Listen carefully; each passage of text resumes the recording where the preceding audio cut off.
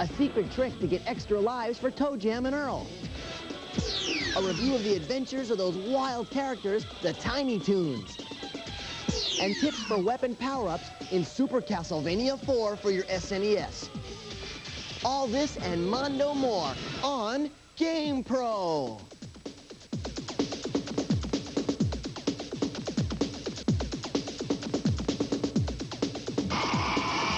Hi, I'm JD Roth. Welcome to GamePro. We are over the top today with the coolest tips and tactics we could possibly find. I'm talking we dug deep, very deep, to get you the best stuff and gaming information around. And check it out, man. Where do we get the coolest information around? GamePro magazine, that's where. You know what? I'm getting tired of talking. Let's just kick it to SWAT world. Whoa. Secret weapons and tactics. Yo! It is funky time in SWAT world, and I am hanging with some of the coolest homeboys ever to drop in from the planet Funkotron. They are ToeJam and Earl, the kings of the Genesis game system. Cool. Now, if you find that you're getting a little low on spare lives, why don't you give this trick a try?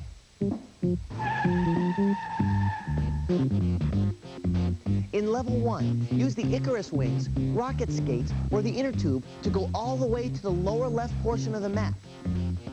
This will bring you to an island. Now, in the center of this island is a hole.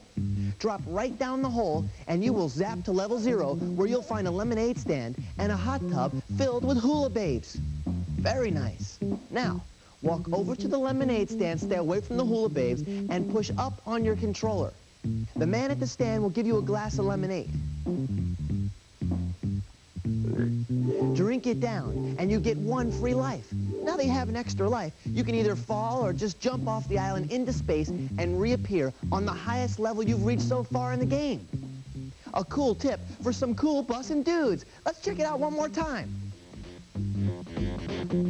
First, get to level 1 and use either the Icarus wings, rocket skates, or an inner tube to get all the way to the lower left-hand portion of the map. Now that's where you'll find the island.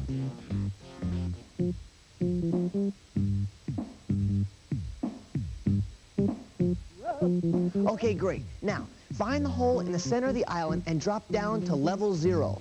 Go over to the lemonade stand, not the hula babes, and take the glass of lemonade from the main man.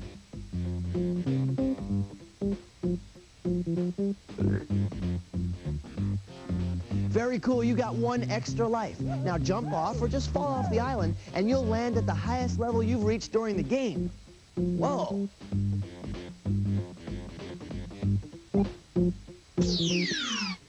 Hey, Dive Man. Hey, what's happening, Pharaoh Man? Whoa. Here's one for the latest installment in the popular Mega Man series, Mega Man 4 for the Nintendo. And I'm JD Man. Now, if you and the Mega Dude are spraining your brains trying to locate the various adapter items, not a problem. Just watch this. To find the balloon adapter, you must enter Pharaoh Man's world. Now, near the beginning of this level, you'll come to a huge gap. There it is.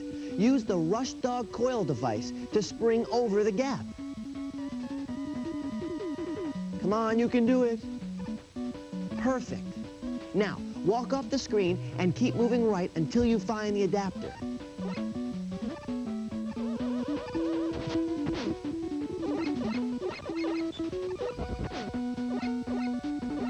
Remember, the balloon adapter is useful as a floating platform, which can come in real handy when it comes to grabbing power-up items. Let's see it again.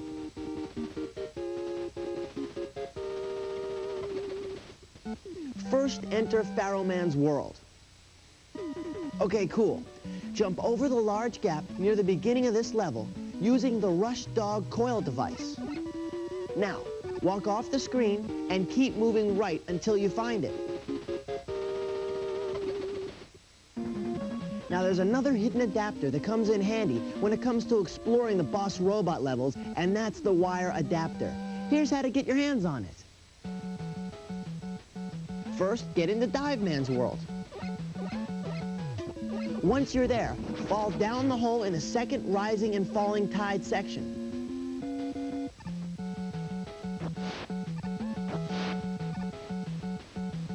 Cool, but be sure to avoid the spikes as you fall. You're doing good. Now, when you land, you'll find the wire adapter waiting for the taking. Now, you can use that wire adapter to grab onto the ceiling, giving you a whole lot more playing power. Here it is again. First, get into Dive Man's world. Now, fall down the hole in the second rising and falling tide section, but be careful not to touch one of the spikes as you fall. When you land, grab the wire adapter and you are all set. There it is, grab it.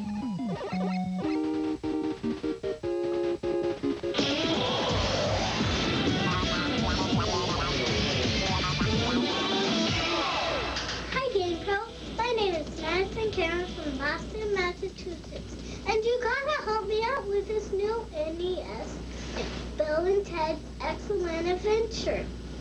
I'm so confused out of my mind. Which historical date goes with which historical figure? Not a problem, Maddie. We knocked this one out cold, so, watch this, babe. For Cleopatra, choose a major credit card. To bait Confucius, you need fortune cookie. For King Arthur, it's the Holy Grail. To get Christopher Columbus, use the map. Now for Paul Revere, get the megaphone. Jesse James will require a bag of money, and for Al Capone, nothing less than a gun, of course. For Julius Caesar, you'll need the salad dressing.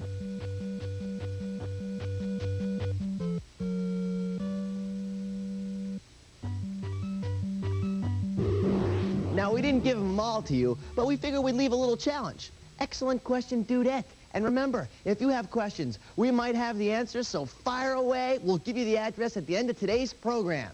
Yes.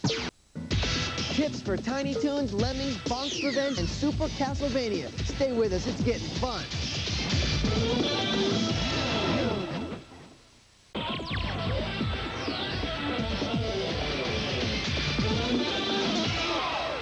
One of the most popular new cartoon series to hit the airwaves in a long time is Tiny Toons. You know Tiny Toons. Now, with names like Steven Spielberg and Warner Brothers involved, you gotta know it's gonna be good. But what about the Nintendo Entertainment System video game card version? I know that's what you're asking. Well, we checked it out for you, and we're gonna tell you exactly what we think. Now, remember, we rate the games in 4 categories: graphic quality, sound effects, player challenge, and the overall fun factor. Our scoring system goes like this. A 2 means not so hot, kind of a weak game. A 3, well, that's average, your normal game. A 4 means good game playing stuff. And number 5 means don't miss it, because this baby is as good as it gets. In the video game version of Tiny Toons Adventures, Montana Max has kidnapped Buster Bunny's best friend, Babs Bunny. Jeez. Max is holding Babs prisoner at his place, and it's up to Buster to make his way to Monty's well-protected pad and rescue the girl. Now, reaching Montana's hideout is no easy chore, since there are 24 areas of play between Buster and his babe, Babs. To help him make his way through the trek, he can choose one of 3 other Toons to help out. There's my buddy Plucky Duck,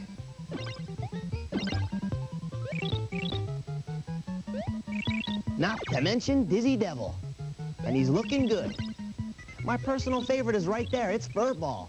Now, each of these 3 have a different talent to contribute. Plucky can fly, Furball climbs vertical surfaces, and Dizzy launches into some mean wall-busting Tasmanian twirls. But keep this in mind. You only gain the power to call upon these friends by capturing power spheres, which are strategically located throughout the game. Now, as Buster makes his way, he'll encounter some familiar obstacles, which I can only describe as being straight out from a Super Mario game. There are floating platforms, sand pits, and last but not least, even shell-shooting crab creatures. Now, while we would expect the younger gamers to be attracted to this card due to its cartoon popularity, when you strip away the name Tiny Toons, there is still a solid game with a fair challenge, particularly for the novice gamer. So, you want to know, how did we rate it? I'm going to tell you. The animation is top of the line for 8-bit systems. The sound, well, it's acceptable, but not awe-inspiring. Now, while the game is probably going to be the most challenging for the younger players who are more appreciative of these characters, the more experienced gamers may not be as excited by the gameplay. Finally, as to the overall fun factor, well, again, the younger gamers out there are probably going to have a better time with Tiny Toon Adventures than you GamePro veterans. Good work.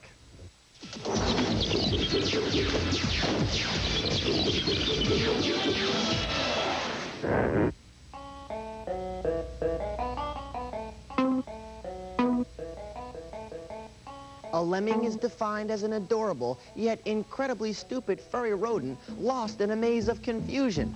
Lemmings are known to walk off cliffs, wander aimlessly into dangerous passageways, and drown by the thousands in small pools of water. So, what you say, does this have to do with a video game? A great deal, as you will now take your turn at saving these hapless creatures in the new Super Nintendo game entitled Lemmings. This puzzler cart has 30 different screens and 4 difficulty levels. In each level, your task is to figure out how to get as many lemmings as possible from point A to point B. Most levels scan several screens, and the terrain for each screen is different and fraught with the disaster for the rampaging rodents. Each level begins when a trapdoor opens, and lemmings drop out to begin their march. This is where you come in.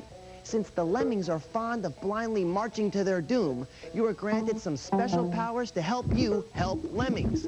For example, you can turn a lemming into a blocker who will keep his buddies from walking into bubbling lava, or you can create a digging lemming who carves a tunnel for his friends. Not a bad guy. As you reach higher levels and alter the difficulty settings, the obstacles become more difficult and more complicated.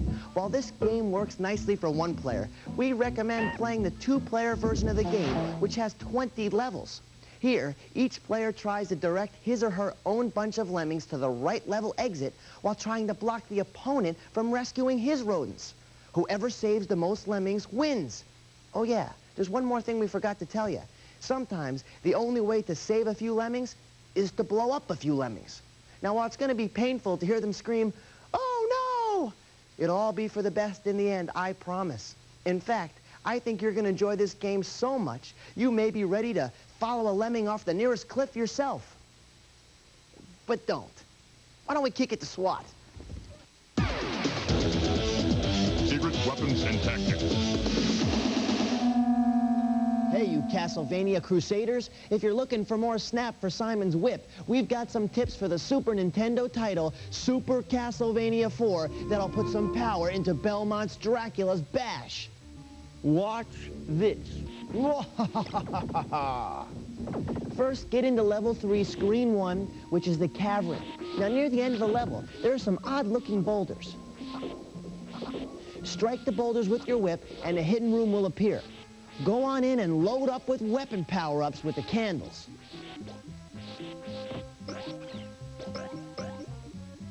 Now, make your way to level 9, screen 2. Let yourself get sucked into the wind tunnel opening, and you'll be magically transported to a special bonus room full of goodies and treasures. Now, if you face Dracula in the SNES version of this hot series, you know how valuable these tips will be. You want to see him again? Okay, let's see him again. Go ahead. For extra candles and weapon power-ups, get into level 3, screen 1. Make your way through the level until you're nearly at the end, where you'll encounter some strange boulders. Crack them with your whip, and a secret room will emerge. Go on in and load up, baby. Now, to land in a special bonus room full of Major League treasure, get into level 9, screen 2. All you have to do is let the wind tunnel suck you in, and you'll uncover the secret room.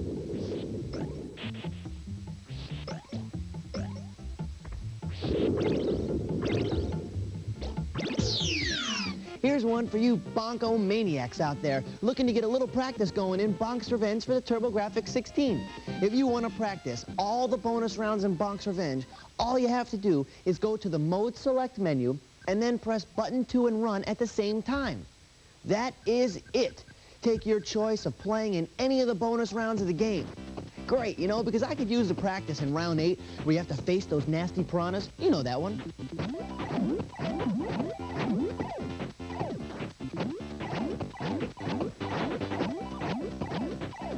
Let's run that by you one more time. First, go go to the difficulty select menu. Now hit button 2 and run at the same time, and you'll be able to practice every bonus round in the game.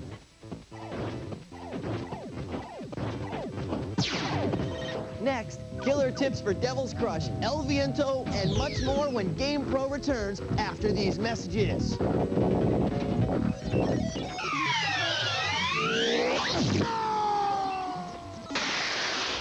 The Blockbuster Video Top 10 NES video game rentals for this month are...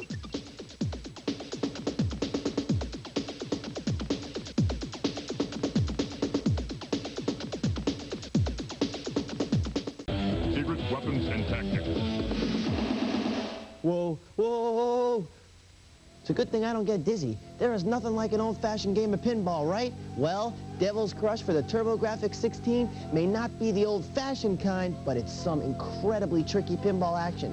So get your bumpers greased up, because we've got some serious password action to keep you behind those flippers for as long as you can stand to be there. If you'd like to start out with 145 million points and 70 balls, enter THEDEVILSI.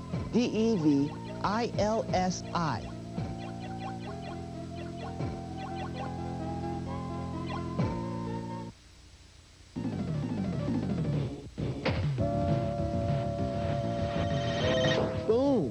My kind of pinball.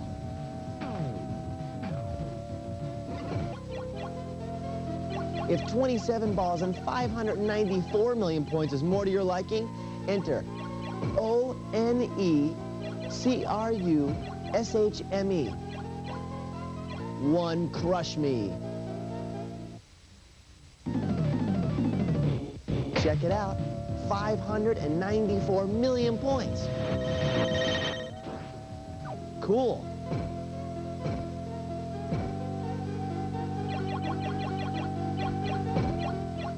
Now, if you just want to skip the whole thing and get to the good stuff and see what the end of the game looks like, you're going to need 999 million points, and you'll need to enter THECRUSHEL. The Crushel.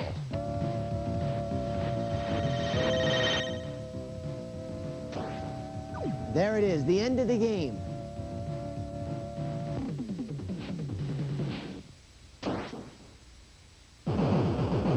Beautiful. Now that is some serious point tallying. Now, you might not have gotten all those down, so we'll run by them one more time for you. For 145 million points and 70 balls, enter THEDEVILSI. If you'd like 594 million points and 27 balls, try typing in ONECRUSHME. Finally, if you want to skip right to the end of the game with a total of over 999 million points, enter THECRUSHEL, the Crushel.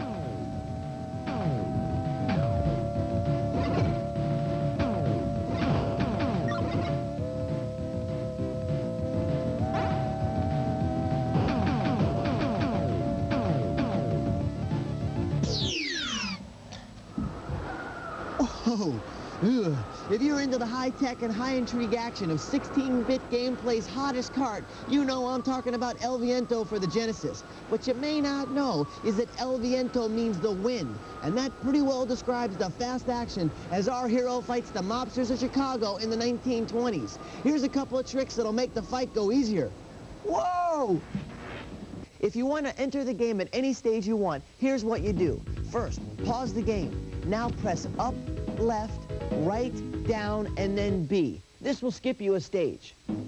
To skip to the next stage, simply repeat the same sequence. You can do this throughout the entire game.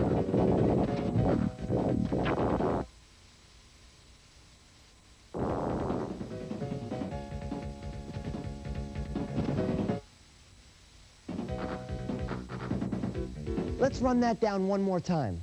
For stage skipping, first pause the game. Now press up, left, right, down, and B. Hey, that's all there is to it. For further skipping, keep repeating the process. And good luck.